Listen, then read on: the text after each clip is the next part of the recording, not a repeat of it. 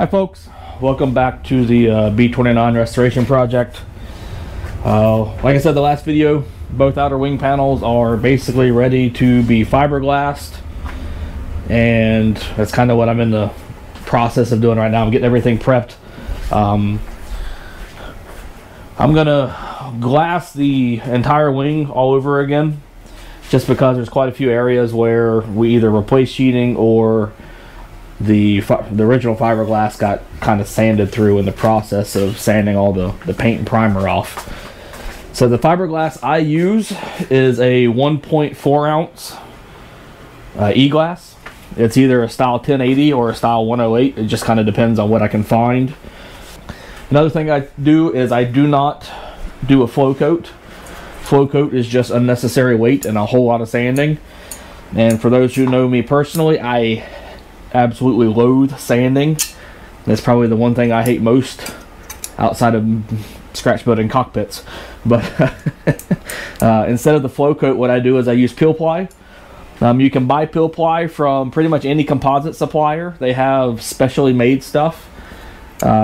Typically anywhere from about $3 a yard up to $10 to $12 a yard, depending on what you get. Typically, instead of buying the really expensive or the purpose-made peel ply, what I will do is I will go to any just local fabric supplier. Even Walmart, Joann's, what's another one? Hobby Lobby. Pretty much any local fabric supply, they'll have it. And what you want to do is you want to get 100% polyester dress liner, sheath lining, or China silk. Those are the three names it typically goes by. I believe Walmart considers it China silk. I think Michael's fabric, or they consider it China silk. You can even get the stuff off of Amazon. I can post the link to where I got the last bit of stuff off of Amazon, and it's typically about $2 a yard, so it's not significantly cheaper, but when you go and start buying 25 to 50 yards of it, it adds up over time. So on this particular airplane, I like using, well, any built-up structure. I actually like using the dress liner or the China silk peel ply, 100% polyester fabric, more than I do the actual purpose-made peel ply, especially the stuff like the Econo Stitch peel ply. It tends to be a little bit harder to remove, and if you have a really lightweight built-up wooden structure, something that's sheeted with like 1/16 of an inch or 3/32 that's been sanded really thin, there's actually been a couple of instances where I've actually ripped the sheeting off of the structure. So yeah, that's the peel ply, the 100% polyester fabric, that I think actually releases a little bit nicer on a built-up structure than some of the more purpose-made stuff. But all I'm doing right now is just kind of cutting out fabric layers.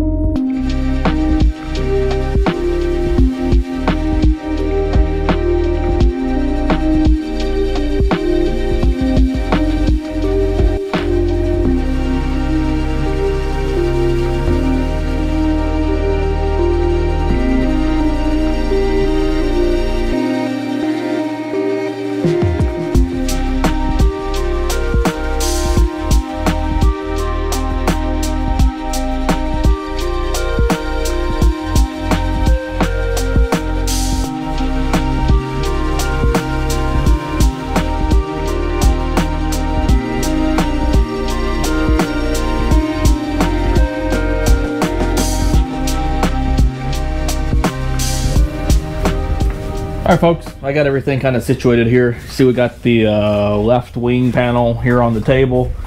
I'm going to start getting this thing ready to glass. I'm going to grab one of our glass layers that we cut out earlier. I'm going to just roughly place it here on top of on the bottom of this wing panel. Kind of put it in place.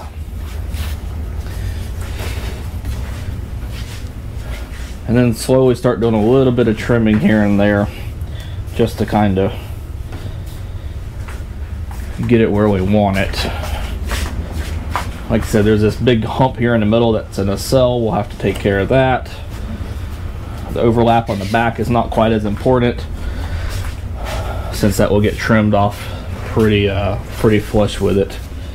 And then I like to leave more of the wingtip overlap more than I do the wing root, just because you got to go around the corner. And then I'll also typically hang the wingtip off over the edge of the table, and then I'll use just clamps, clothespins, pretty much whatever I can on the wingtip to help drape it or drag it across the curvature of the wingtip. A couple tools you'll need. Obviously you'll need a cup, something to mix the epoxy in.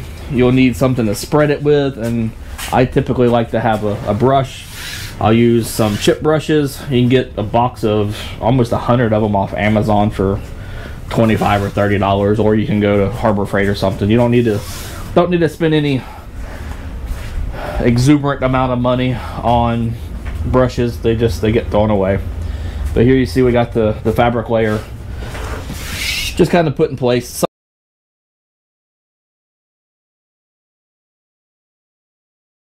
And then for this initial layer, I'm just going to pour a nice small bead pretty much down the whole length of the wing. That'll soak through the epoxy fairly quickly. Then I'm going to use my card here to just grab the epoxy and start spreading it across the surface.